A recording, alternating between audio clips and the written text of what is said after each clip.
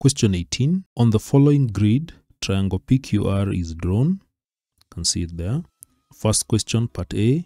On the same grid, draw Roman 1, triangle P prime, Q prime, R prime, the image of triangle PQR under a reflection in the line y is equals to 0. It's good to note that y is equals to 0 is the line x-axis. This is the x-axis. That is the equation of the x-axis. So that is the first thing you're going to do.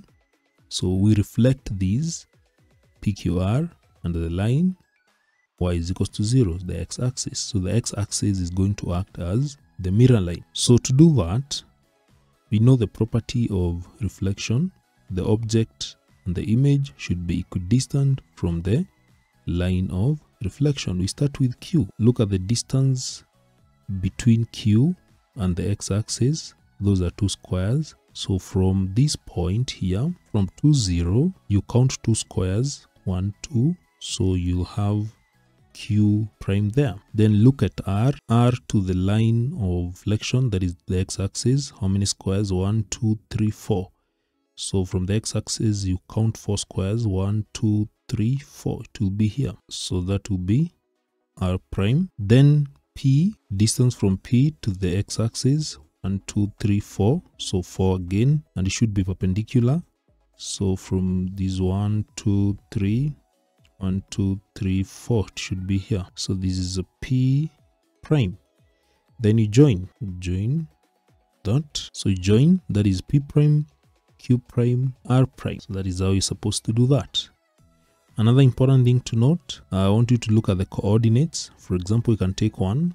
You can take Q, the coordinates of Q. Q is 2, 1. Then under the reflection, the x-axis is mapped onto 2, -1. This is a Q prime, 2, -1. Notice that under reflection of any image, the coordinate that is under the reflection in the line x-axis, what changes is the y-coordinate. The y-coordinate changes the sign. The x-coordinate remains constant, doesn't change. So that is what is happening across all the other P and R. So that is part A. Part 2, triangle P double prime, Q double prime, R double prime, the image of triangle P prime, Q prime, R prime, the one that we've just drawn, under enlargement scale factor -1.5, center O, the origin. So enlargement. So whatever we have drawn is enlarged through center, origin, and the scale factor of enlargement is -1.5. So the first thing we do in enlarging, we join all the object points to the center of enlargement using a straight line. So we start with P. So join P, the center of enlargement, like that, using a straight line. Then you go to Q, same to Q, then R, like that. So after joining, take a pair of compass. So after joining all the object points, this is P prime, R prime, and Q prime to the center of enlargement. Now, how do we go about -1.5? Enlargement of -1.5. How do we count that? Take that distance. That is the distance you need to take.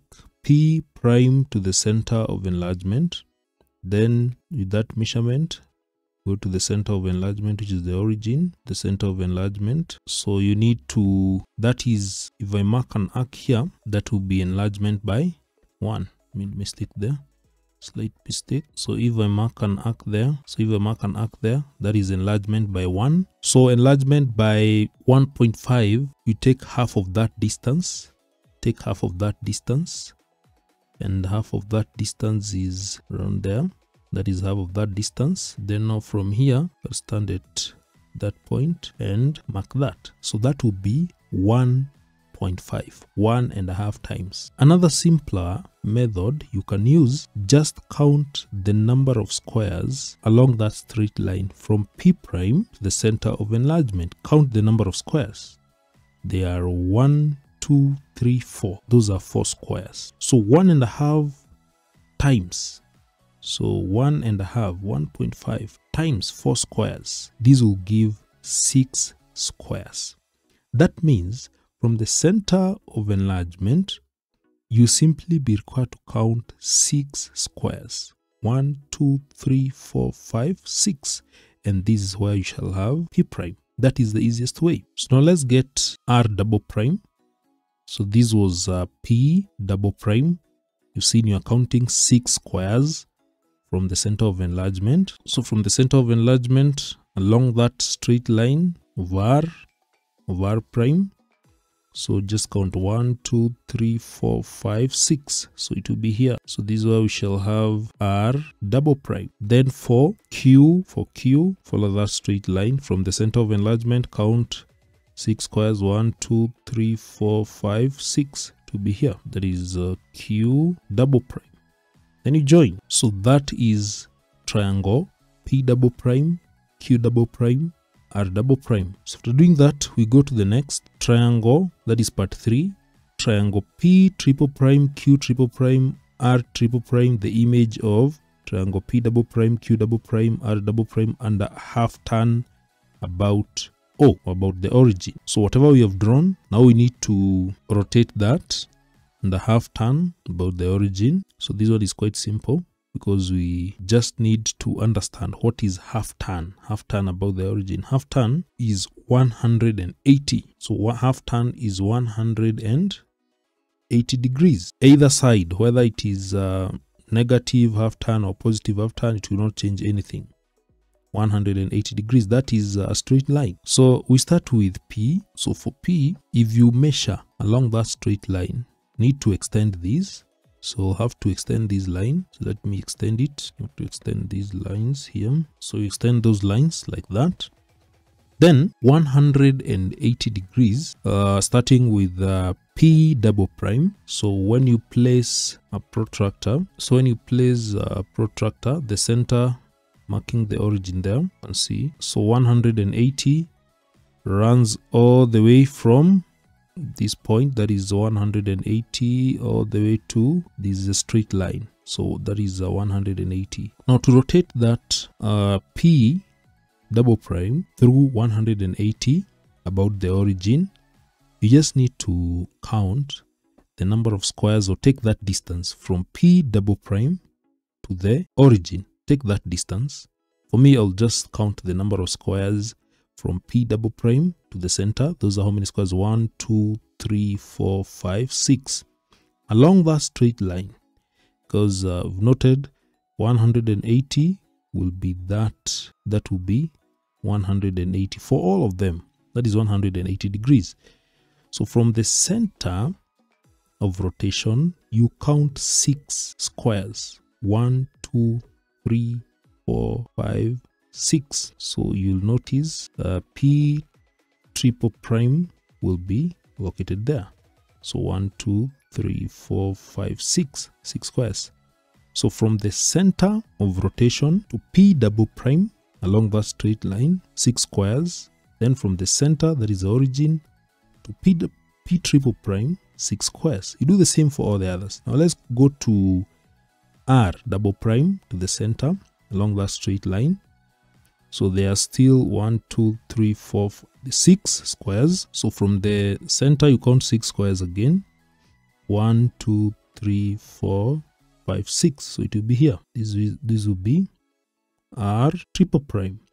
Then for Q, along that straight line, there are still 6 squares from Q double prime to O. Count 6. You can use either, you can take that distance using a pair of compass and transfer it, or you can count the squares. I'm counting the squares because my scanned graph is not that accurate enough to get the measurement, the accurate distance. So from the center or point O to Q triple prime, count 1, 2, 3, 4, 5, 6. So it will be here. That is a Q triple prime. Then you join. Me recheck for R. We check for R. 1, 2, 3, 4, 5, 6. 1, 2, 3, 4, 5, 6. Oh yeah. You can see for R, I have to correct for R. R is supposed to be here. I noted that. So from R double prime to the center, that is 6 squares. So from the center, count 6 squares. 1, 2, 3, 4, 5, 6. So it will be here. R triple prime will be there. So join and it like that. You have it. So there is P triple prime, R triple prime, Q triple prime is there. The last question, describe a single transformation that maps P prime, Q prime, R prime to P double prime, R triple prime, Q triple prime, R triple prime. So these two, which transformation maps this triangle to this? You can shade that. The transformation that will map that triangle I've shaded in yellow, and the one that would map it to this one, the next one. So those two I've shaded. So which transformation would map this triangle to this? When you just look at P prime, Q prime, and R prime, when you just look at these P prime, R prime, Q prime, and then you look at P triple prime, Q triple prime, R triple prime, you notice that is an enlargement. The triangle has been enlarged. And if it is an enlargement, because it is obvious it is enlargement, how do you describe an enlargement? By giving the center of enlargement and the scale factor of enlargement. To do that, you simply join any two object and image point using straight line. For example, you can decide to join Q prime to Q triple prime using a straight line. Extend it, then choose another one, P prime. You can choose these. We have P prime and P triple prime. Join that using a straight line, as you can see, and we've chosen this one. Join where those two lines are meeting. When they're extended, that becomes the center. That is the center of enlargement. So the center of enlargement is the origin, or point O. Then the scale factor. How do you get the scale factor? You can simply do it like this. So to get the scale factor of enlargement, this is what you do. You can get it by scale factor is given by from the origin to the image point, which is P triple prime. Divide that one by from the origin from point O to P prime. So get that distance.